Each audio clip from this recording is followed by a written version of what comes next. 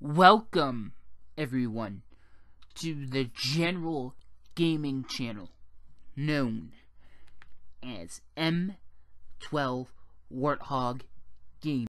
Hey guys, M12 Warthog Game here, back with another video, and today we're doing something with redstone. What you can see there is a redstone double combination lock where you link two combination locks in order to open up one door, plus you have to have like an enter button like for a keypad. But this one I'm going to talk about how to add a double layer. Now, a double layer is still one combination lock, but it's on multiple floors, so that you have to go to multiple floors and hit multiple buttons to do this. This one will contain five nodes on each side. This one has 6. This one right here, this specific node is the reset node. You have to get this right, otherwise the whole thing does not work right. Now, over here, I made a little model of how you're gonna make the redstone power go up. And what you do here, this is the power source, say like that's been moving over from this reset node over. Once it gets here, you can have the signal travel up and over into this, and then you invert it here. So once this loses all power, it comes and opens up this door, and I'm going to show you that now, and then I'm going to go a little bit more into detail how it works. So if I press all of these, then the signal should come up here. I can deactivate all of this. And this. And you got your door open. But that's pretty simple and easy to do. You just build this thing and attach it onto like a combination lock on the bottom and add a few more nodes on the top. But on top of that, I mean, if you just happen to hit the random buttons in order, of course you can have a redstone clock linked up to it so that no one gets in by random chance. But you do need this inverted. But I'm also going to show you something else I'm going to do. Which now, if I simply just build out a platform, say about maybe not too large. What you want to do is make an AND gate on your platform, where this is going to be.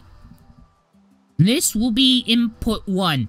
Everything from the combination lock, from whatever floor, you can also use this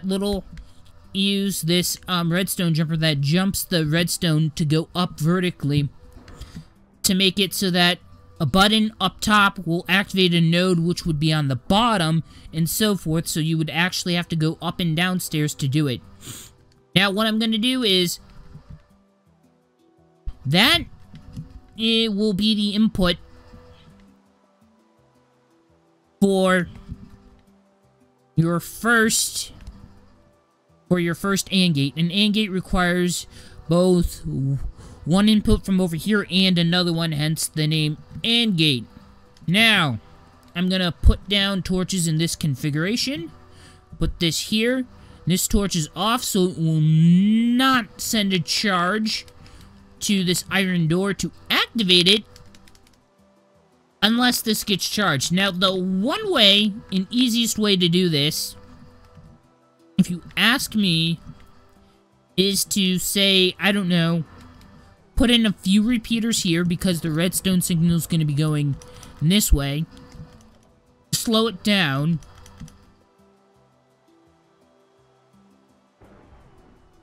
Then you build out your platform more if you need to.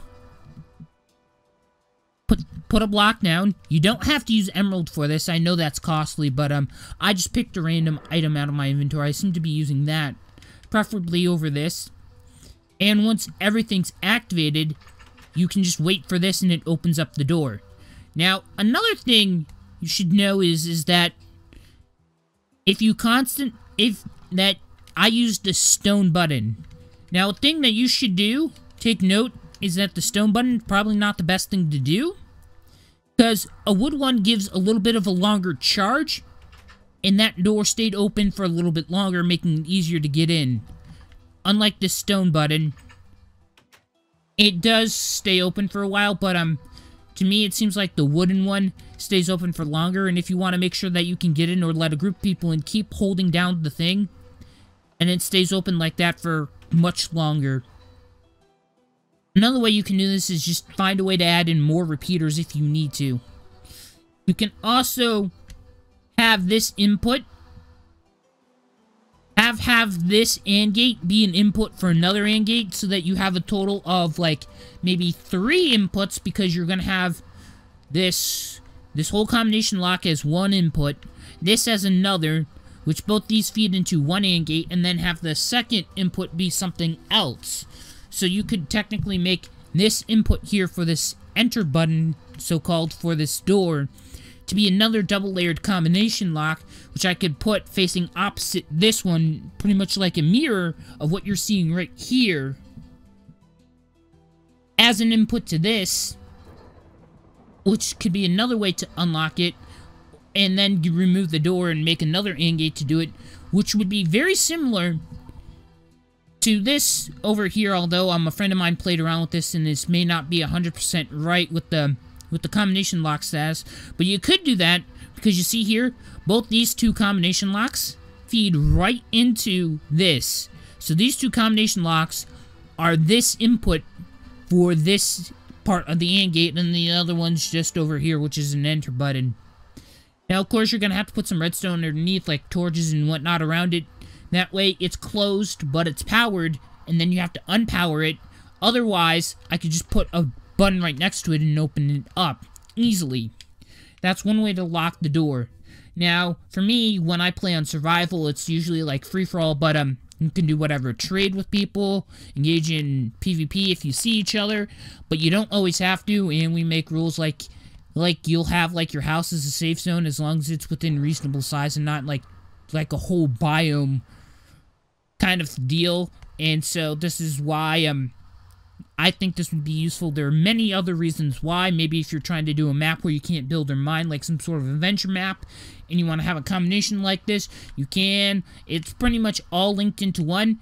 And don't forget that this is probably the most important node. If this is not working properly, the rest will not, and it is the reset node. Simply do this. It automatically will start to slowly deactivate everything. Redstone power will come back. That will deactivate the power coming into this input of the AND gate. That means no matter how many times I enter in an input to this door, it won't activate anything, and it will not work. Anyway, guys, I hope you liked this redstone video. If you guys enjoyed watching, don't forget to leave any comments, questions, or feedback for me in the comment section down below. Also, my gamer tag, which is on screen there, feel free to send me questions if you want on there, or what I would feel free to do and get to know my fans more is if you guys would like any assistance with redstone and whatnot. I'm only on Xbox right now. I'm thinking about maybe doing some more stuff in the future, as I talked about in a previous video, for stuff regarding PC Minecraft and doing that, where I could play with mods and whatnot. But that's a bit away. But when I do get there, that would be great for me to do, and maybe I could help you guys if you play on PC with redstone stuff, because I like to play around with this stuff in my free time and whatnot. But anyway, guys, I'll see you guys later.